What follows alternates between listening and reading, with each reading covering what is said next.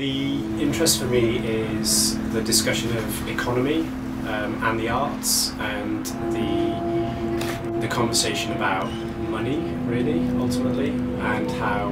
we as artists become sustainable. I think you always are quite wary when it comes to these kind of events, because when people start looking, I'm an artist, then I think there's a little bit, well, I'm not sure if I'm allowed to talk about money, but what's been refreshing for today's conference in the morning has been that people are discussing the idea of making money, becoming sustainable,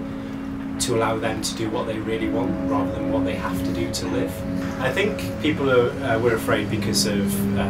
maybe the society idea that, you know, you've got to be someone like Van Gogh or something in a shed, cutting off your ear, no money, earn no money, that kind of thing. And I think there's this still a bit of a romantic idea, but with digital and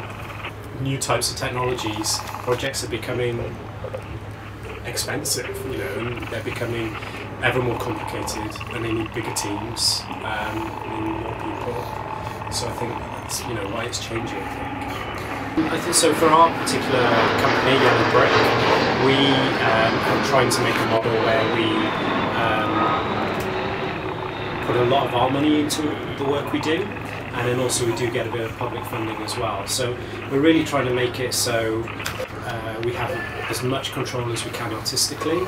as much control within the work we do, but then also just the idea of still accessing public funds as well. So we're quite in relative terms for the Arts Council of Wales, so our funding body is Arts Council of Wales because we're from Wales. We're a relatively young company for them, in the sense that they've really only heard of us for the last 2 or 3 years, because we've only been applying for that type of funding from them up until that point.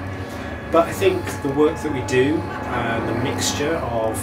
the type of technology and digital, and also the physical kind of interactive, playful work we do,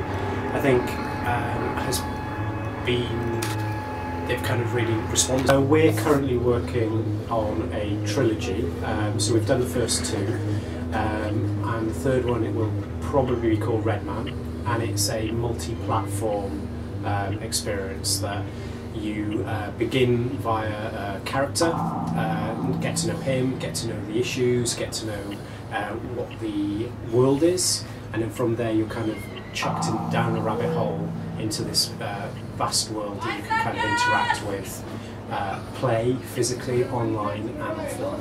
I think technology is an interesting one because you don't want to excommunicate different, you know, groups. So every point, I think if you see the technology, you probably failed.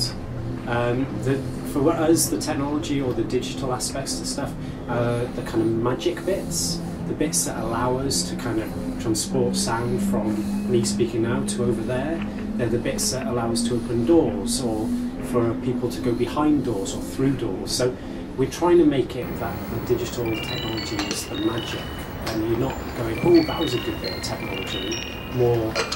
wow, that was an incredible experience. I think telephone, text messages and stuff like that, to be honest with you, because, you know, it's robust. Everyone has a phone that has the ability to text, and phone calls, you know, we say those 2. So my name is JULIAN, and I work for a company